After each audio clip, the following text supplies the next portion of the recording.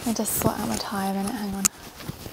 I'll just sort my uniform out, gotta look smart on my first day at school. Hello witches, and welcome to part 1 of my Harry Potter World Tour / Warner Brothers Studio Tour London, the making of Harry Potter. I am very excited to have you here with me as we talk all things Harry Potter today, so let the magic begin.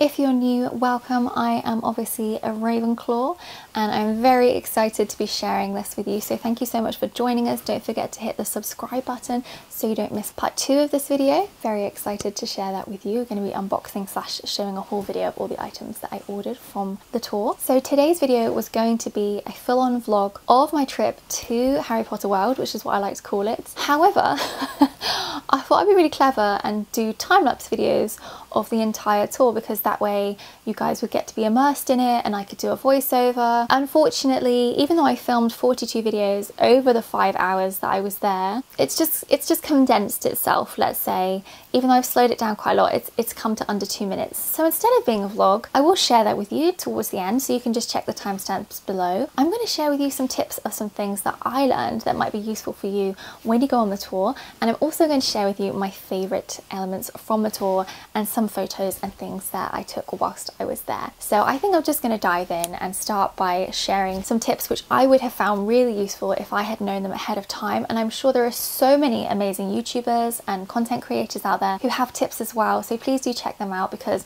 they probably know things that I don't know. But just as a first timer, or even going as a second timer, these tips might just be really helpful for you. So the first thing I'd really recommend is to have e-tickets. That was so easy because you almost skipped the queuing side of things, because you didn't have to wait to print off your ticket. You could just literally go straight into the queue, scan your barcodes and go straight in, which was really, really useful. So I definitely would recommend getting an e-ticket option when you sign up. Second thing to know is that the cloakroom, the shuttle bus to and from Watford Junction Station, and the car park are all free / included in the price of the ticket, which I think is amazing. So if you do go by train or by any form of public transport and you get to Watford Junction, you can just show your ticket and get straight on the bus when it arrives. They run every 30 minutes for the entire day that the studio is open, so you can get to and fro really safely and really quickly. And there's a really fun little video that they play when they're on the bus with Tom Felton, at least that's the one I saw, and the bus is just really cool. It's just got this lovely atmosphere because everyone's so excited to go. So I definitely think that's an amazing part, but you don't need to pay any extra for those things. The cloakroom is brilliant. They give you a little ticket and they look after your things so carefully. I thought they were amazing there and they were really lovely staff members. The next thing to know is that even though you have booked on a specific time for your tour, nobody really calls you in for it or says, okay, the 1 o'clock tour, let's go.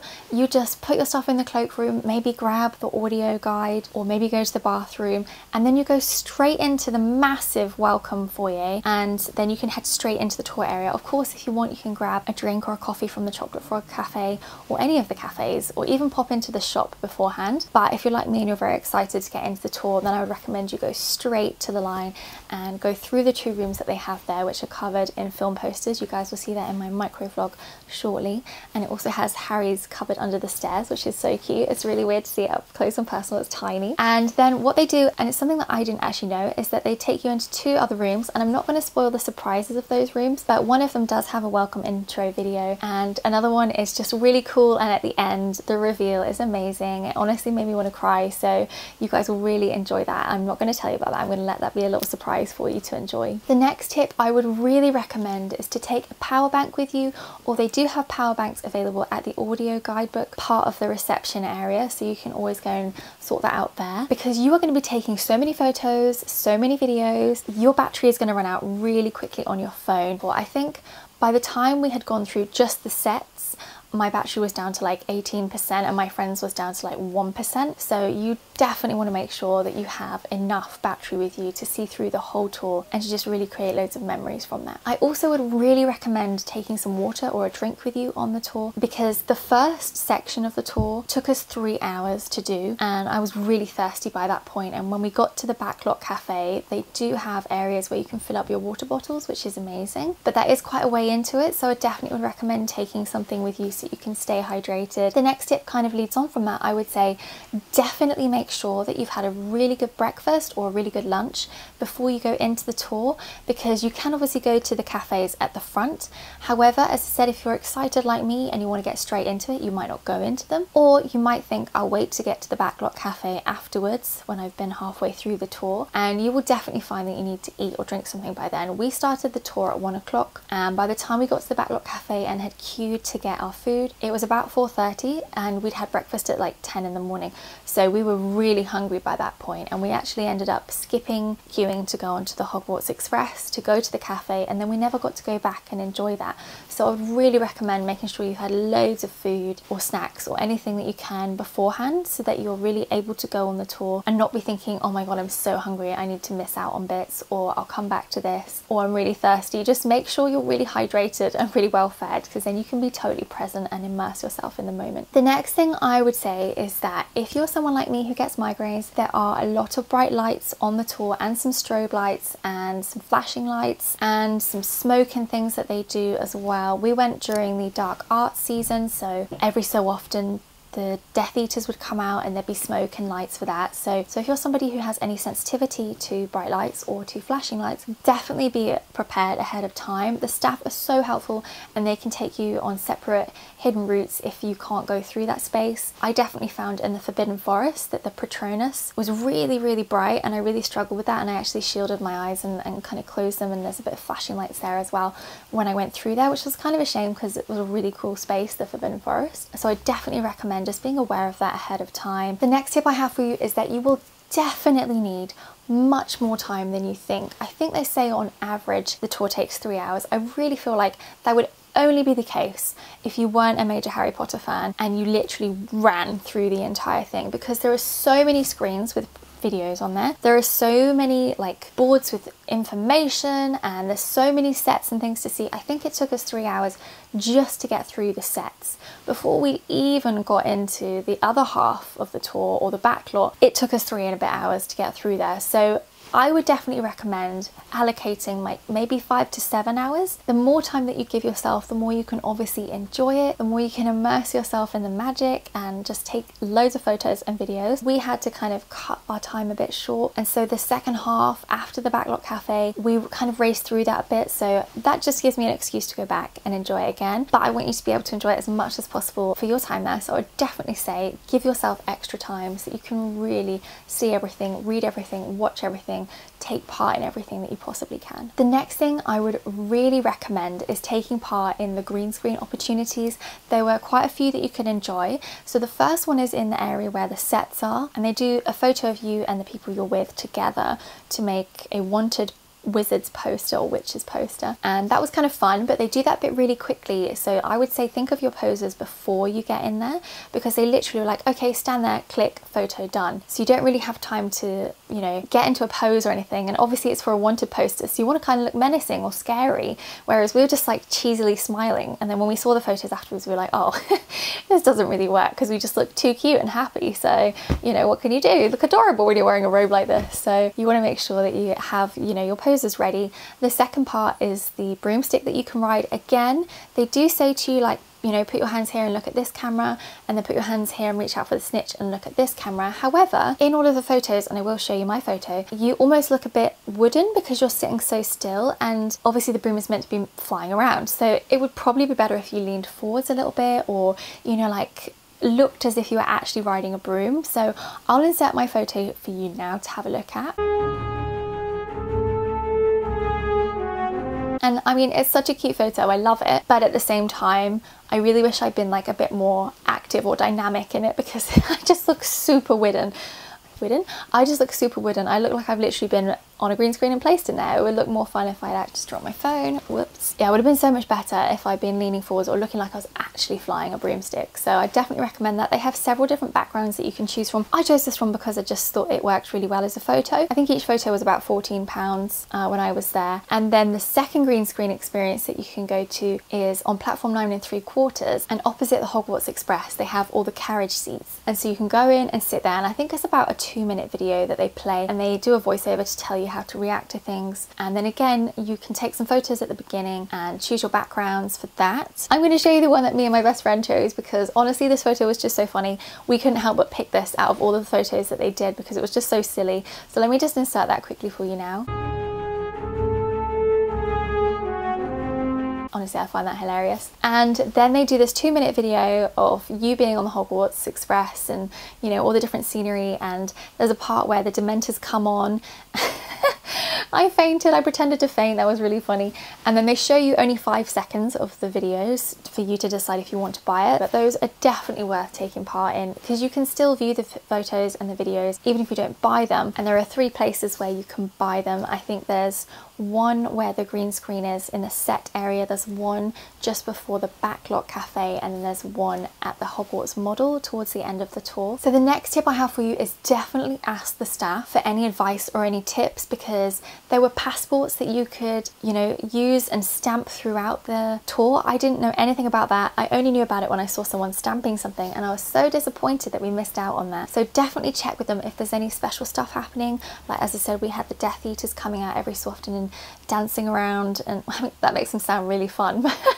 They were obviously menacing, but they were dancing around and like waving their wands, which was really cool. You could take photos with them. I didn't know that that was going to be happening, so I think it's really great if you check with the staff before you go in and find out about that. Lastly, I would say definitely allocate time to enjoy the shop. It's a huge shop and it's got so many amazing things in it and it's beautifully laid out. However, as you can imagine, there's obviously always going to be a huge queue to pay. Allocate time there because we only had literally 5 minutes to look around the shop, and I was desperately looking for a Hedwig toy. I really wanted like a nice big plush Hedwig, and they only had the puppet versions and I didn't want that, so I literally walked around and I was like, okay, they don't have that, they don't have the top I want, they don't have the pin badge I want, so I'll order it online. But you definitely need to have time to really look through it and see the new stuff, and also find any of the old familiar stock that you might be really keen to get as part of your collection. So those are all of the tips and tricks that I wanted to share with you for the tour. Now I really want to share with you my favourite part, which definitely starts with the Great Hall. Oh my gosh, that set is incredible. I really liked the sets where you walked in and you completely immersed yourself in the world of Harry Potter. Some of them obviously, you know, they have the sets but they're behind railings so you can't access them or be a part of them, but the Great Hall is like the first one that you enter, like the beautiful doors to enter in. And they were getting ready for Halloween, so they had loads of pumpkins and like party food and stuff on the table, which looked amazing, and it was just a really beautiful space. You don't get very long in the Great Hall initially because obviously that's the first place they kind of guide you into as a tour group, so they do kind of say, okay, you've had 10 minutes, like please move on so we can bring the next group in. So you can go back to it, although we didn't have a chance to. Definitely that was one of my favourite moments. I just thought it was like really majestic actually, because it's like the official place where they filmed. It's just so cool to be a part of that, so I loved the Great Hall. I did actually enjoy all of the sets a lot more than I thought I would, even though, as I say, a lot of them are behind metal barriers. You still get a real sense of it, and like the Gryffindor common room, the beds were really small and really skinny, but I guess they weren't really sleeping in them, so they didn't really need to have like proper beds, right? So, and obviously they were kids when they started filming, so it just really surprised me how tiny that was. So yeah, and I loved the Slytherin common room. It was really nice. In a way, it was a bit bigger and nicer to look at than the Gryffindor common room. Kind of felt a bit squashed in the corner. So I actually really liked the Slytherin room a lot more than I thought I would. Don't tell anyone I said that, because obviously Ravenclaw, I've got to stay loyal to Ravenclaw. I absolutely loved Gringotts. I was really surprised by that, because you kind of are just walking through a few props and things like that, and then you come around the corner, and it's literally around the corner, and you're met by these amazing fake marble columns and these beautiful fake chandeliers, and again it's like you're literally immersing yourself in this set, you're walking through it, and it was incredible. Honestly, I walked around the corner and I was like, wow, that is actually what happened when I walked in there, and you'll see it when I share my micro vlog. It's not really a vlog, but you'll see it in a minute when I share that. I thought that was amazing. That really took my breath away. And then the other set I really enjoyed is the brand new greenhouse that they have, Professor Sprout's greenhouse. It's a beautiful building. Firstly, they've done an amazing job there, and also it's just so much fun to be able to play with the mandrakes and pull them in and out. The only thing is you do feel a little bit rushed in there, because obviously there's a queue of people waiting to have a go and, you know, pull out the mandrakes themselves and take photos with them, so you don't really get time to like be in that space as much as you might want to, unless I guess you went around and queued again. We didn't have time to do that. It was a really cool set. I really liked that. I liked the ones where you could walk through it. It just kind of felt like you were really part of it there. I liked Diagon Alley, but I wish it had been bigger. It felt like a really tiny set, so it was really quick and easy to walk through, and obviously with all the railings and everything there, it's not as if you can go into the shops and stuff like you can in Universal Studios. So I wish there had been more of that. That would have been fun if there'd been a bit more to go into there. But honestly, I think those three were my absolute favourites. I really loved those. Okay, so I'm now going to show you my micro vlog. It's not really a vlog because I'm not really talking. I just did time-lapse videos. As I say, I slowed them down as much as I could for you guys. That's as much as my editing software would let me slow them down, unfortunately. So it is really short, but I hope that you get a good idea of what you can expect when you go and visit the tour yourself. So enjoy.